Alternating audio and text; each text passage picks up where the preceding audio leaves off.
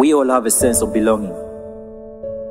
We belong to families, clans, villages, tribes, regions, states, religious affiliations, and others. South Sudan is the mother of 64 tribes. Once in history, we were united for a common goal, and that was to gain freedom. There we got it, and again drowned ourselves into war because of what we regarded as tribal separation.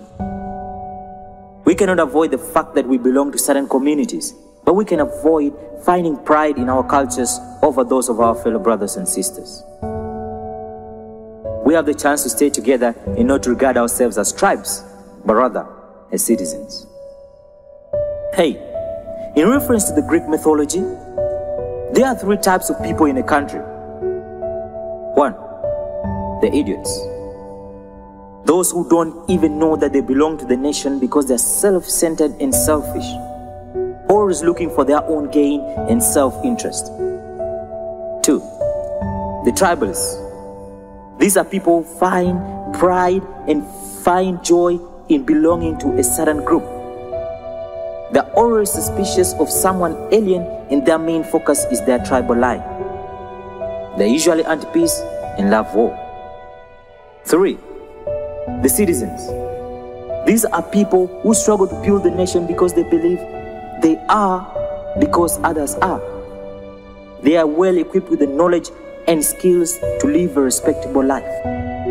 They fight for their freedom with an awareness of the rights of others. They produce a civilized society and friendships. They work for the betterment of the society. Now back to you. Where do you fall? Remember, we need one another to survive in the country, and therefore dividing ourselves along tribal lines will break the nation that we have longed to have. We can rise up to fight this kind of hatred in our country by changing our mentality towards others. It starts with you. Martin Luther King Jr. once said, "Darkness cannot drive out darkness. Only light can do that. Hate cannot drive out hate. Only love can do that." We can't expect to change the way we feel about our fellow brothers and sisters if we don't start to have respect for their cultures, religion, and language. Only love can drive out hate. Only the citizenship in you can drive out tribalism. It's only when we realize we are because others are, that's when we begin to develop the nation.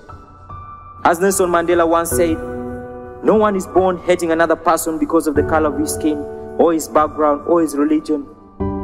People must learn to hate. And if they can learn to hate, they can be taught to love. For love comes more naturally to the human heart than its opposite." We can learn to love one another because love is life.